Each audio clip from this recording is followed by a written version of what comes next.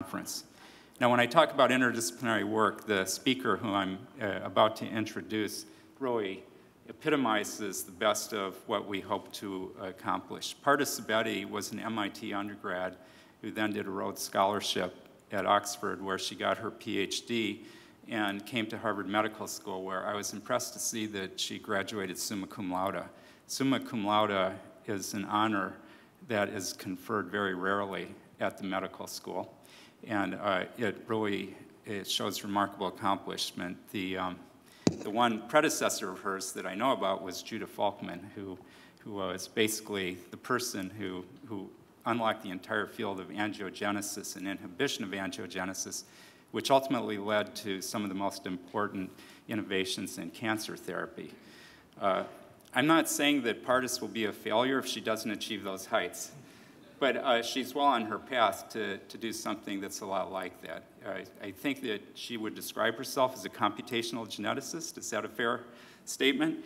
And through her work at the Broad Institute and at Harvard, she's made a huge reputation at a very early age. And I have to reveal something that's maybe semi-confidential.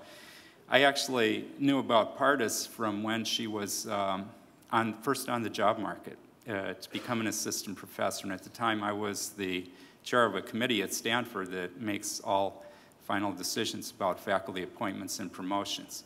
And every now and then, you read a file that makes you say, oh, pretty impressive.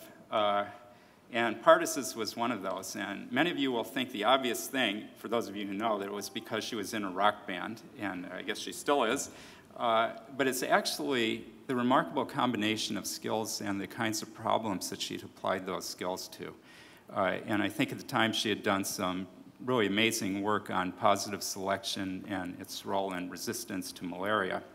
And really, the demonstration of how application of relatively new tools for a problem that had usually been approached from a very different direction could yield some fantastic new insights. And what's also very interesting is though Pardis does a lot on genetics and genomics, she's applying it to some very practical clinical problems like Lassa fever, which I think a lot of her recent work is focused on, and is one of the most difficult clinical challenges because there are really no effective treatments for the disease, which is fairly common in Africa. So I'm delighted that she'll be speaking to us now about some of her recent work, and I hope that part of what will happen today is that as you hear of the work of various people and the discussion that follows, you will be stimulated to think about some of the problems that you address in your own research in new ways, and to think about new collaborations, new tools that will be helpful. So thank you, and welcome, Pardis.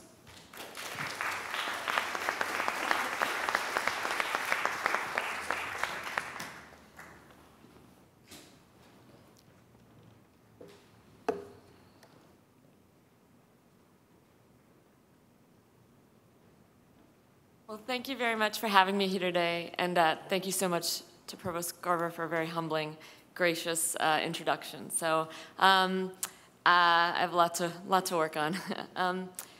Today I'll be speaking about evolutionary forces in humans and pathogens. And most of the research I'll tell you about is the work that we've done studying human evolution that have given us clues into our past and our response to infectious diseases around us.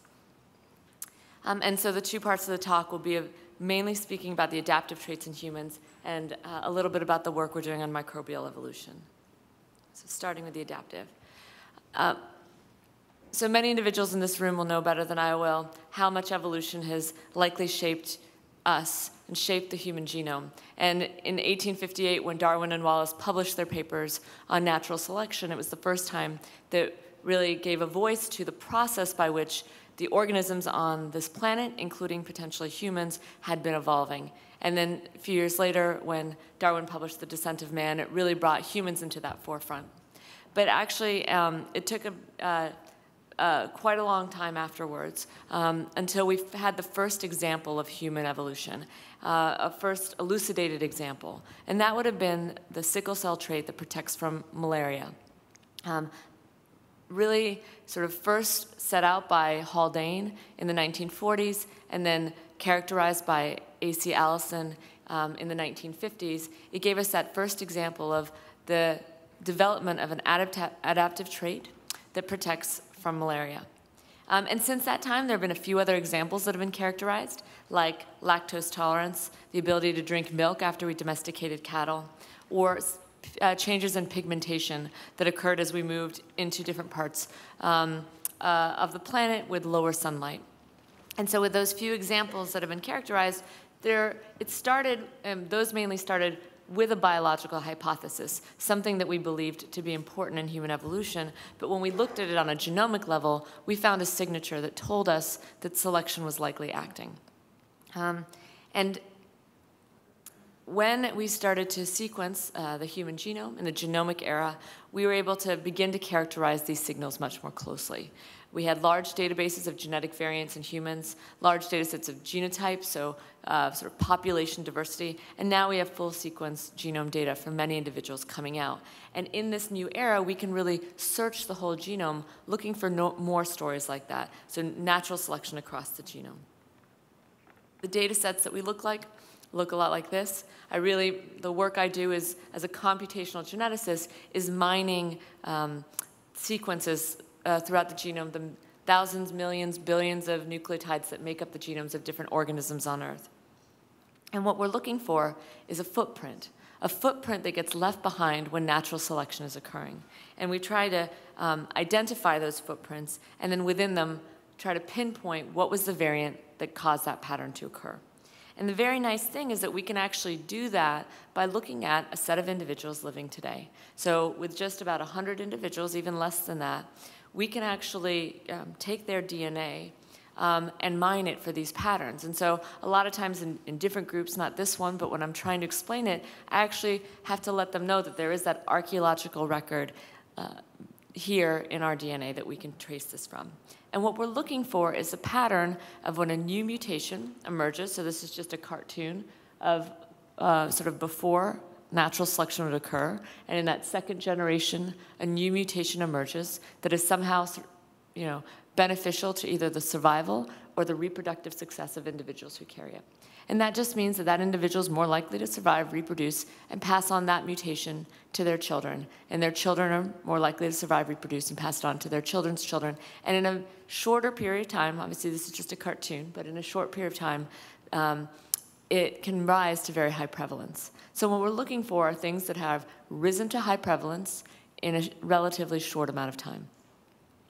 And the kinds of patterns that leaves behind in the genome look like this. Another cartoon now showing you across a chromosome. Let me get my... So here's a chromosome here. And I'm just showing you 5 cartoon positions across the region before selection. And so there are 2 things that are driving the kind of diversity that we see. There's mutation, 2 common things. Mutation, generating new variants, so turning these greens to purples.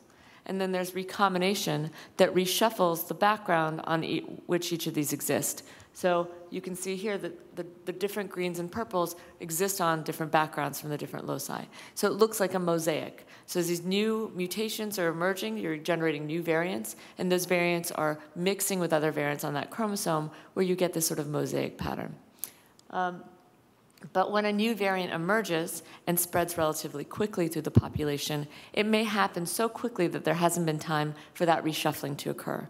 And so what we look for when we look for selection is an event where a single variant will rise to high prevalence, but take with it the variants nearby on that chromosome. We call that a selective sweep, and we call these other variants nearby hitchhikers. So they have hitchhiked along to high prevalence in the population.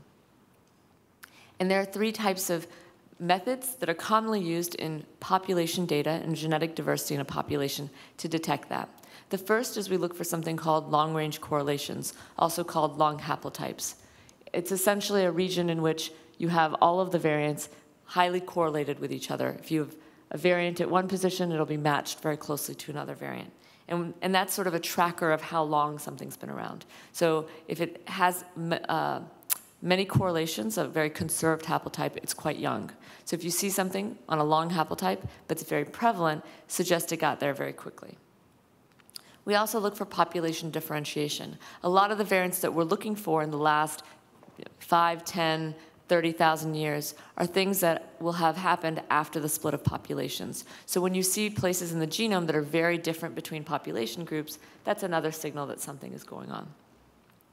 And then finally, another one that has sort of a lot of jargon in it, but it's called high-frequency derived allele. That derived allele is the new variant. So originally, before mutation occurs, everyone looks the same, and that's the ancestral variant. And when the new mutation occurs, it creates a derived variant. So those derived variants initially are going to be at very low prevalence in the population. And another word for prevalence is frequency. So that what this is essentially saying is a high prevalence of the new alleles. They've emerged to high prevalence. So those are the kinds of signals that individuals look for. And using that, they found many different regions under selection. But we haven't gotten much further than that in identifying elucidated characters. And this is because this process is very long. So here's essentially, what we've characterized since that time. We've had the sickle cell mutation that protects from malaria, as I said, the pigmentation, the lactose tolerance, and then in early stages in this work, some evidence that there were hair and sweat mutations under selection in Asia.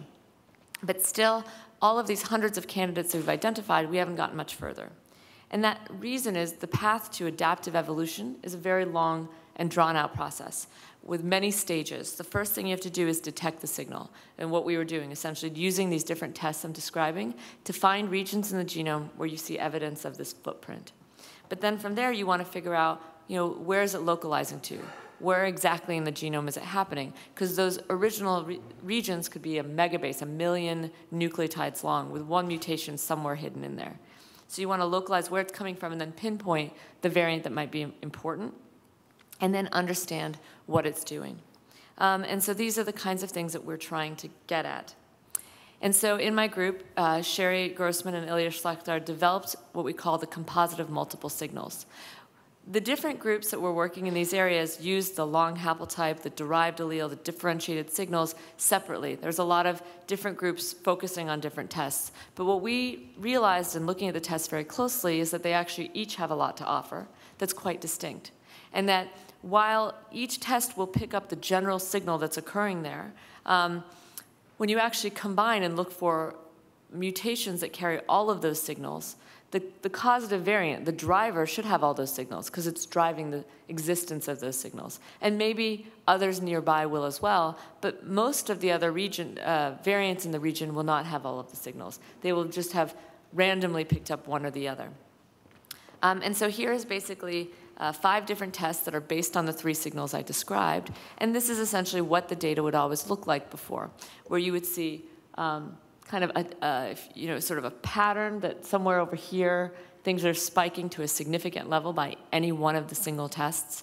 But as you can see, there are many variants within the region. It's sort of a cloud, and it's very difficult to see who is the driver within that region. And there might be 1 million nucleotides within that region that are all kind of spiking over the significance level. But as we applied all of the tests simultaneously, we found a much cleaner signal. And this essentially, I'd been working in this field for about a decade, and many people who had been working with me had said, at the end of the day, we're just going to have just so stories because we can get these regions, but the fact that selection occurred and created these large sweeps makes it impossible to ever figure out what's going on within them. So this was a huge breakthrough, where in this region was a megabase long region where we knew there's a pigmentation gene within it. We wanted to see whether or not we could localize to that pigmentation gene because we'd believed that that was the likely causal variant. And indeed, actually, the signal falls right on top of MAPP, which is a classic pigmentation gene that is known to have variants in it in Europeans that are important. And here, there's a phenylalanine to leucine change that is important within them. And so what we did is actually, we had some very early results with the small number of classic examples that we had. We tested a number of other pigmentation genes, and in every case, it fell right on top of the pigmentation gene and looked very compelling.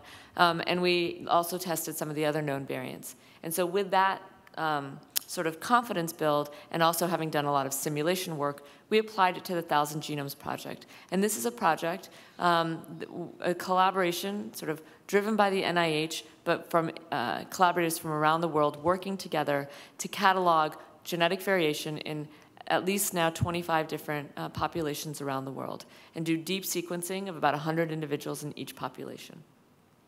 And so within that project, we applied the same statistic to many tests, to many different regions of the genome. We've only done 3 of the population so far, and many of the other ones are forthcoming. But you can see this is those original signals that we found, the ones that we originally used to detect regions were under selection, that footprint.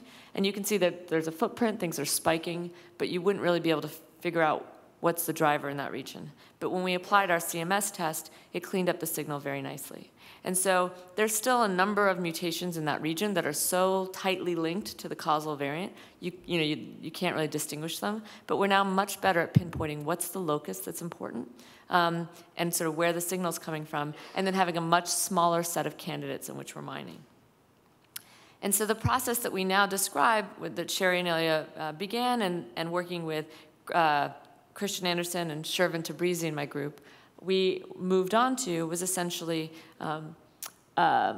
starting with the genome scan that we were doing, finding a number of genetic variants that were important or regions that were important, then trying to find map those variants to specific loci in the genome.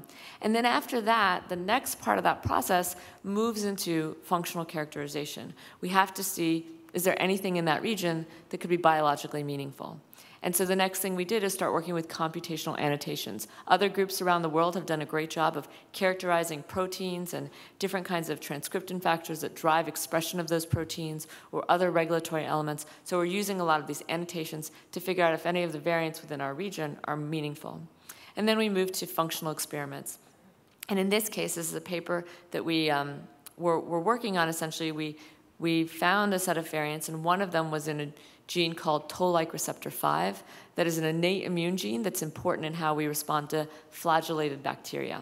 And in the experiment that we did, we essentially took 2 versions. We created 2 versions of the protein, one with the mutation. There's an amino acid change that we found under selection within that protein, one with the change, one without, and then made them respond to flagellin, which is a sort of protein in flagellated bacteria, and saw whether or not the signaling cascade changed. And we found a significant difference in the signaling cascade in a number of different cell types. So it sort of led us to believe that potentially flagellated bacteria were driving some sort of evolution of this gene, changing the response to different kinds of flagellated bacteria, like Salmonella typhi that causes typhoid fever.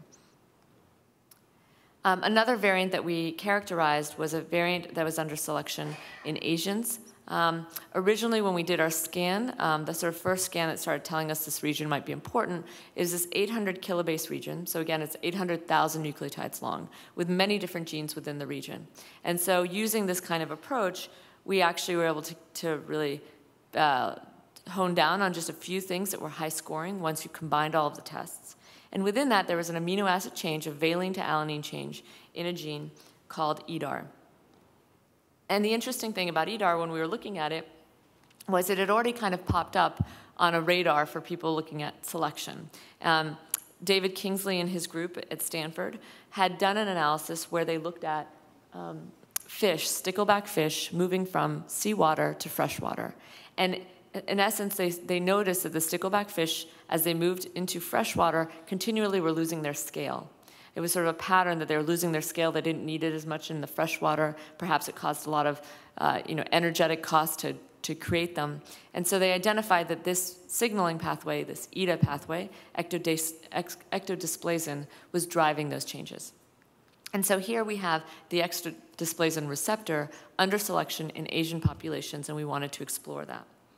And so we set out to do a number of things, which is in one case, we basically wanted to explore this variant in many different ways. There was a group just before we had started who had done an analysis, an association study in human populations that showed that the variant that we were interested in, this valine to alanine change, was associated with a change in the width of the hair. So the thickness of the hair on the head was thicker in Asian individuals carrying this mutation.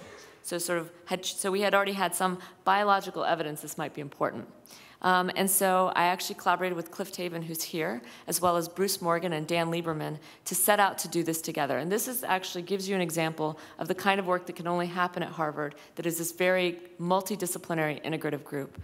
And what we did together is we set out to explore these variants from several different angles. And so Jana Kamberoff and Sijia Wang, two postdocs working with us, did this work, where in essence, Jana, working in Cliff's lab, was able to place the single mutation that we had been interested in into a mouse. And the mouse had several very interesting changes. As we expected from the human phenotype, they had thicker hair on their heads, so as measured by the number of cells thicker hair on their bodies. So in multiple different hair types, we saw that sort of thickness had increased, as we would have expected from the human. We saw differences in the mammary glands, so smaller mammary gland size, different ductal patterns. And then we also found one thing that we're very interested in, which is an increase in eccrine glands. So an increase in the number of sweat glands that we could measure on the palms of the mouse. And Sijia Wang, working with a collaborator, Li Jin, in China, was able to actually recapitulate that phenotype in humans. The humans carrying that mutation also had increased sweat glands. And in another analysis, we also were able to date the mutation, and it appears to have emerged about 30,000 years ago in central China, and then populated parts of Asia, and moved also into Native American populations.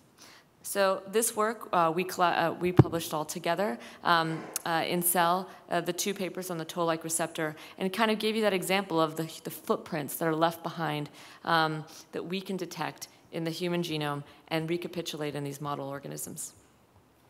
But that was just a couple examples. The toll-like receptor 5 I told you about, an EDAR as well. But we've begun to find many variants that look like this. Each one might tell a story. And so here we have different mutations that we're looking at, where we begin with the signal, start actually modeling the proteins to see which ones might be biologically meaningful, look at the conservation of the proteins to also try to understand if that region might be functionally important. And there are other things, so those are just examples. Again, each one of these takes a very long time to get to that elucidated trait, but we have lots of candidates now we're very excited about. We have 56 overlaps with EQTLs. Those are expression quantitative traits. So where the signal of selection that we have overlaps a signal of changes in expression to that gene that we're exploring. We have 160 overlaps with known genome-wide association studies. People have already been looking at phenotypes of different mutations. 165 of our signals actually overlap a known association with a phenotype. And the ones that we're commonly finding are pigmentation, height, autoimmune disease, infectious disease, things that we might suspect might be prone to evolution. And here, basically, we were just showing data from a TB study and a leprosy study where the mutation that's under selection is also associated with resistance. And then the last kind of category we've been looking at closely are enhancers, other kinds of regulatory elements. The interesting thing is that we're finding when we're doing association studies in these scans is that protein coding changes are a very small part of the picture, but these regulatory elements driving how genes are expressed and changed and what different cell types things function in are very much important in different phenotypes we're seeing, as well as in natural selection. So what we've moved from is this story where we have hundreds of candidates, but we can't really see what's going on within that now we're beginning to pinpoint specific genes, find these sort of changes that might be important in function, like expression changes, genes that are important in these things called long non-coding RNAs, which are all altogether new kinds of elements that are non-coding. And then different kinds of changes like this, splice site mutations. So we're having more and more candidates that we can look at, and we're beginning to also see different, as we look at the different elements that are under selection, a picture of things that are important, like metabolism, infectious disease, sensory perception, pigmentation, sweat, and hair.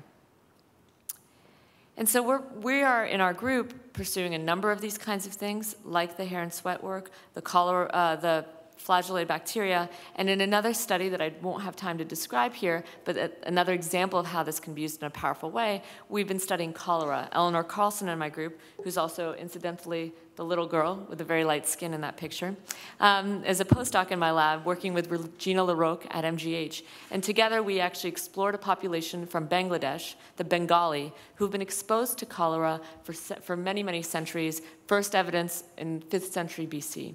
And so Bangladesh is believed to be the epicenter of sort of cholera, and where it's been around for a long time and still very common. And we did a scan, again, found 305 regions under selection, tested our top candidates, and found associations with cholera. So we think that this is a way that we can not only find out about human past, but also get to things that are very meaningful for human health. And with that, I'll just tell you a little bit about the work we do in microbial evolution. My lab is actually really turning its focus, as Provost Garber said, into really studying these infectious diseases because we're fascinated by them. And one of the reasons I became very fascinated with the disease he described, Lassa fever, is because when we did our first scan of natural selection, the top candidate that we identified in a Nigerian population, the Yoruba, was a gene called LARGE on chromosome 22. It's a very striking signal of selection on that chromosome. And as I started to explore what the gene does, actually, again, talking about the very amazing collaborative environment here in Boston, Monty Krieger had pointed to me. He said, you know, that's a very important gene in muscular dystrophy, a very important gene in general. You should explore it. And as I began to explore it, I realized that not only is it important in muscle development, but it's actually an important has an important biological function. This gene LARGE, which is the yellow one here, is what we call a glycosyl transferase. It post-translationally, once the protein is made, modifies alpha-dystroglycan. So here's all the lingo. So alpha-dystroglycan is a gene that's important, as we know, for sort of muscle development, but also expressed on many cell surfaces. And once alpha-dystroglycan is created, LARGE will actually add these glycosyl groups, these elements to the outside of the protein. It causes it to be cleaved, moved to the cell surface, and there at the cell surface, it has a number of different functions, but one thing that happens is it's often co-opted by microbes. Arenaviruses are commonly co-opting it. And so Mike Oldstone at Scripps showed that if you knock out alpha-dystroglycan and this process doesn't happen, arenaviruses, and in particular Lassa virus, cannot enter the cell. And so at that time, I didn't know really what Lassa virus was. Actually, to be honest, I went back to my medical textbook, and it's like a footnote in a table, just one of the arenaviruses, not really described. And so I started to explore what Lassa virus is, and I became more and more interested in it. And so this gene critical for infection with Lassa virus sort of pointed me to this. And as it turns out, Lassa virus is a hemorrhagic fever, like Ebola or Marburg. These numbers are actually very back of the envelope because there's very little work that's been done on it, but it's estimated to kill over 20,000 people a year and also infect hundreds of thousands, if not millions. So the interesting thing is that it's actually quite widespread if you believe the seroprevalence surveys, and there's some issues with the sensitivity and specificity of those, but they do seem to indicate that in parts of West Africa, this virus is very, very common. So, in fact, 21% of Nigerians seem to have been exposed to this virus. And I should mention one of those exciting moments in science is when I was looking at LARGE, looking at Lassa virus, the signal of selection I'd found in Nigeria, and I discovered that Lassa is actually named after a village in Nigeria called Lassa, Nigeria, where it was first discovered.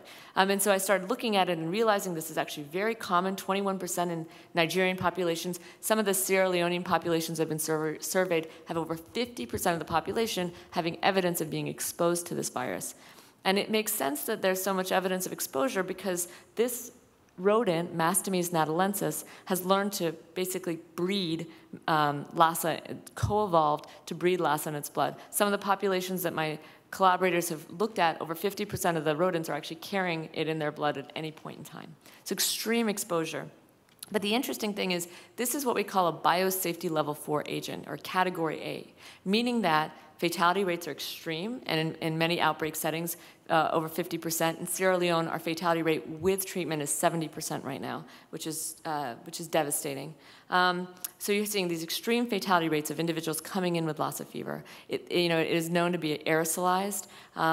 It has very quick infection rates. So it's so interesting that suddenly you have this thing that is a category A agent, a biosafety level 4 agent, that's an immediate public health crisis affecting many people. But we now believe that the fact that there are so many people that have been exposed but have no history of it is that it might be a selective force driving this. And so we set out to do this work. We moved into the field in Nigeria and in Sierra Leone, and we are now doing large-scale studies that I'll just tell you are ongoing, to study the virus itself, to understand how long it's been around, how it's been evolving and changing, and then to study genetic resistance. And we've set up a diagnostic lab there, and already not only have we been able to carry out this work in a meaningful way and begin to do the research, but it also has had an impact already on the individuals in those populations. Fatality rates are extreme. Fatality rates for pregnant women are 100% essentially. For the fetus is 100%, for the mother it's sort of in that range. But we're now seeing many of the pregnant women survive as we begin to diagnose individuals early, and as we are able to give them treatment that can be supportive. I apologize, I normally give a moment for this slide, sorry. So the next slide, if you want to turn away, I'll just flash it for a couple seconds and let you know.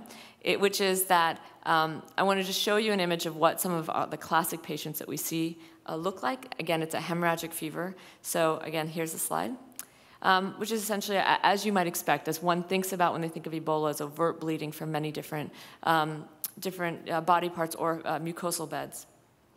But the more we began to study this virus, the more we began to work and diagnose individuals, so having a PCR-based test that we could diagnose individuals, the more we saw that most of our patients come in looking like this, that look sort of seemingly innocuous. These fatality rates are similar. They're extraordinary fatality rates, 70% right now in Sierra Leone, 30% in Nigeria. But at the same time, they're going undetected. Most of these individuals are going undetected because we're expecting to see sort of the Hollywood version, the promoted version of what this would look like. But this is the interesting thing. These diseases are amongst us, but working in this way. And so it led us to begin to explore this other area that's become a fascination of my group called emerging disease or emerging diagnosis. We believe that all of these diseases like Lassa virus and Ebola virus emerged in the last part of the 20th century because of globalization.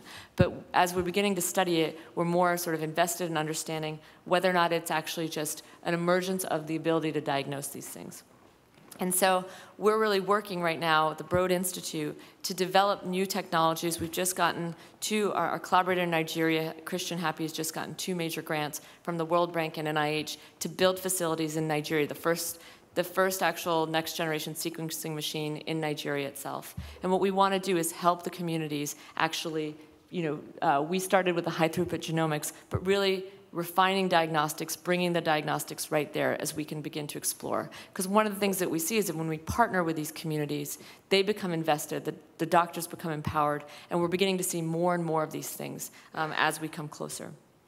And the last thing I just want to mention is just a couple of things that my lab generally does, is all of the work that we're doing in human genome, we've also been doing in collaboration with Diane Worth and Sarah Volkman at the School of Public Health on the malaria genome, investigating how it's been evolving and changing over time. And my lab fundamentally is a computational lab. And so we develop a suite of tools that allow not just our group, but other groups to also invest both in looking at data sort of in rapid time, sort of work supporting epidemiologists to rapidly look at patterns that are emerging in their data sets, to investigate natural selection, and now that we work in the field, to do sort of field analysis without sort of developing field deployable limb systems. And then with that, I just want to thank my lab, the different individuals who have done this work. There's too many individuals to thank because all of this work, as you can imagine, is not just multidisciplinary, but highly collaborative. But I always just sort of now, when I have too many people to thank, I just show them the different holiday cards. Since 2008, all of this work that's being described are occurring by individuals in my group. The group keeps growing. They involve a lot of our collaborators from Africa. The cards have sort of taken off over time and taken on, so bringing in the kind of historical point, the Academy of Athens, and then coming down to pop culture with the Gangnam Style. My group, I said, they're extraordinary, and I'm very lucky to work with them. I'm also very lucky to work with collaborators in Nigeria, and also in Sierra Leone, amazing individuals working at the sort of the front lines of dangerous areas, the Broad community, the Lassa consortium that we work with, the Harvard community that we work with, the teams from all over aspects of the Boston community and the international community they work with. Thank you very much.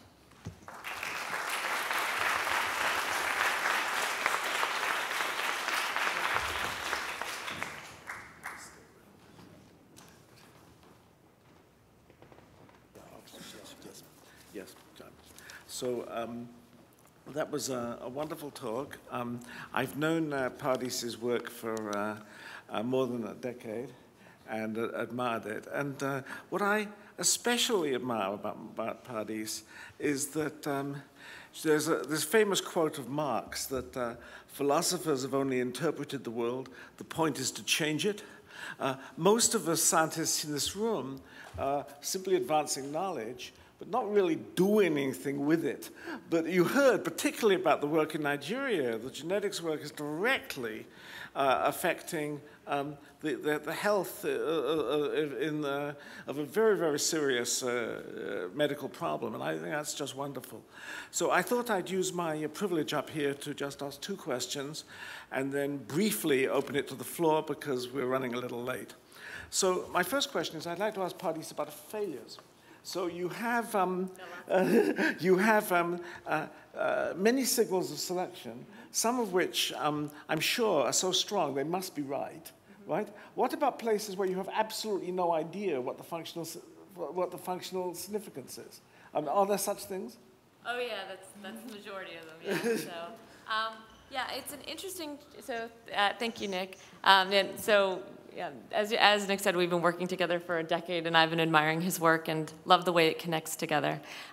So failures, and in both of our work, we probably say failures are common. Lots of areas, you're always in areas where you don't know sort of new terrain. The really interesting thing about the work we do, I like to say, is it's fun because it's hypothesis generation, right? We are creating all these new hypotheses. We're going in directions we never would have expected all the time, like Lassa fever. Most of the regions we identify, we're now just finally at the point where we can even figure out where the signals are coming from.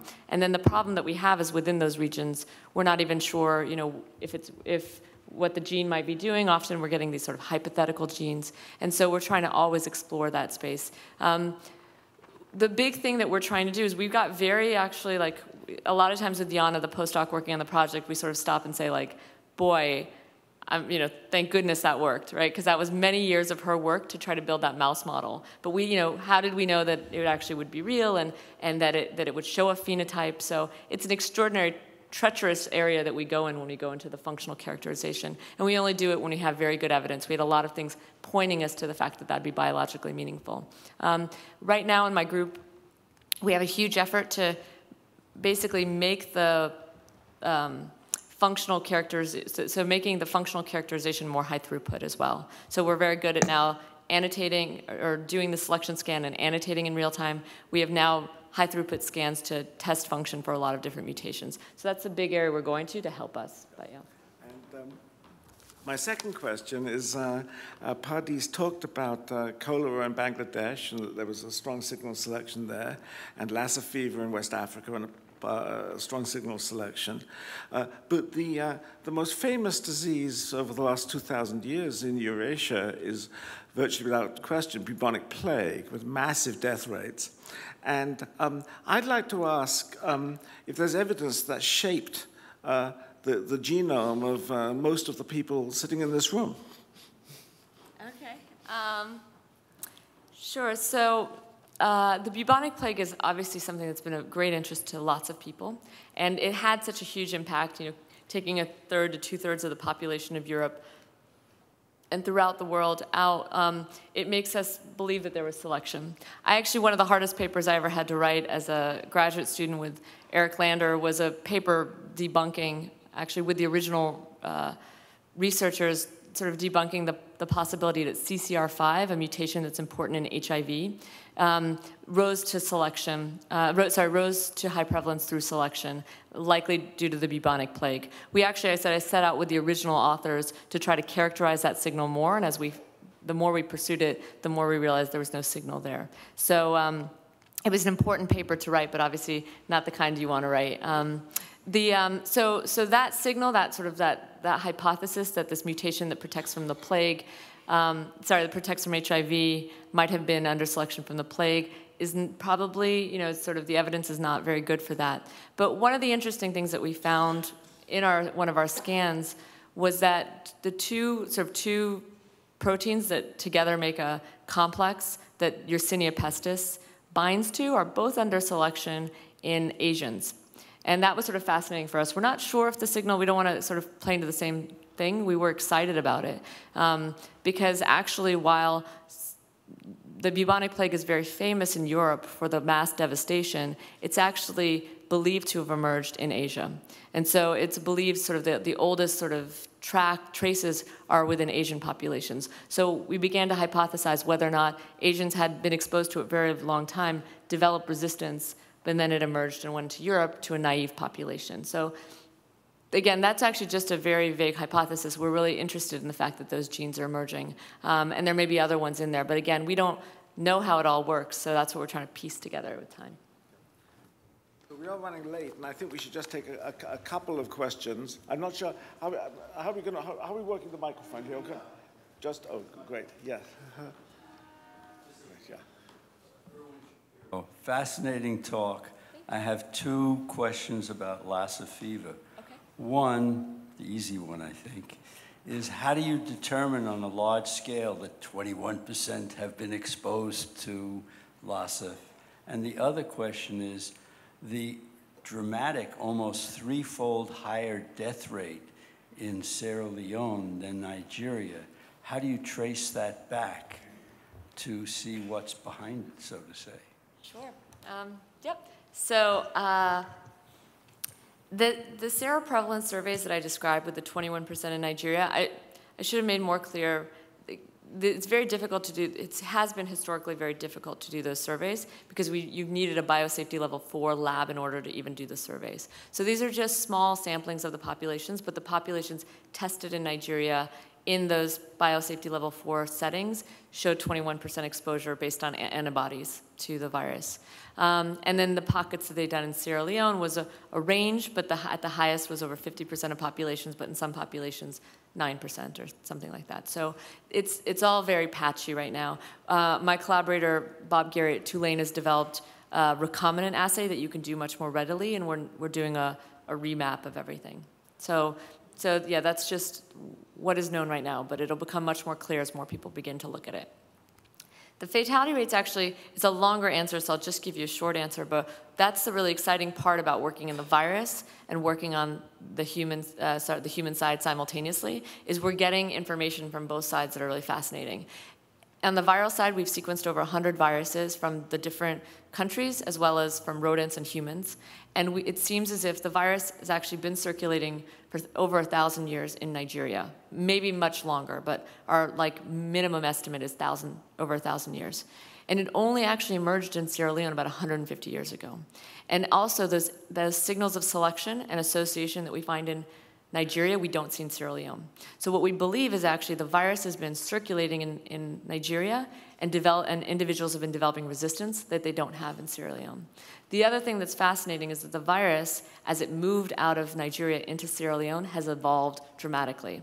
It's changed its codon usage to look more like humans and rodents, so that means it can replicate faster, and it also has changed a number of other codons that seem to be important in its function. So two things may be happening. One is the Nigerians may have resistance that the rest of us don't have because it's older there, and two, the virus is actually quite different in Sierra Leone and has seemingly evolved to be more virulent. So we're exploring both of those things, but that's sort of our off-the-presses preliminary data.